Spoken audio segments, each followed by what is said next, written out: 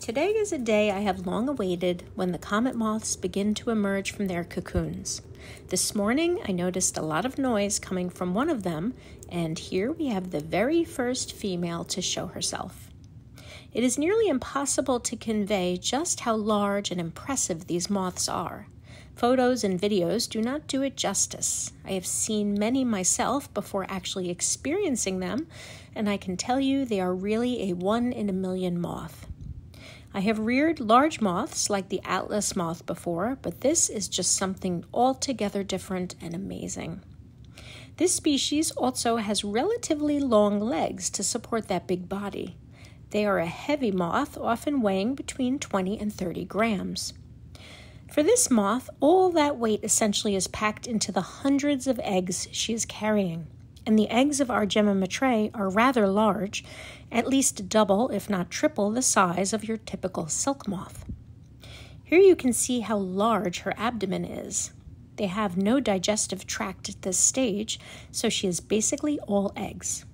The tails are shorter on the females, but they still function the same. Those twisted ends will twirl in flight, acting as a bat defense mechanism.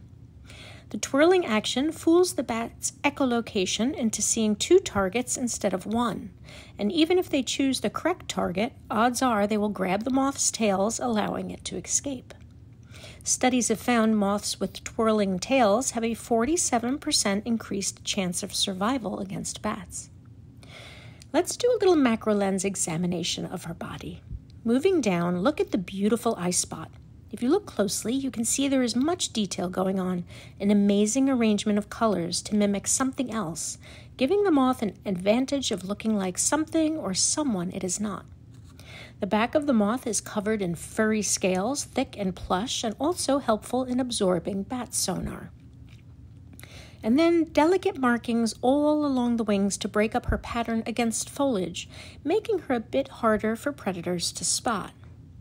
Although the yellow color seems conspicuous, in their natural habitat of Madagascar, hanging high in the tree canopy, they can appear as dappled sunlight, dried leaf patches, or flowers.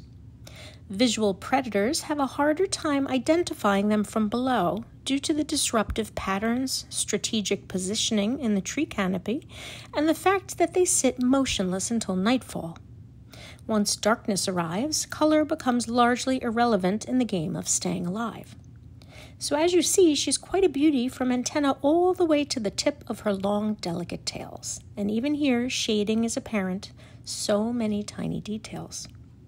I have measured this female, and she is just over 7 inches in wingspan at rest. And as you can probably tell, her body is as thick as one of my fingers. So I hope you found this short visit with one of the world's most amazing moths interesting. There are several more of these that should be emerging soon, so follow along if you would like to see who comes next. And as always, thanks for watching with me.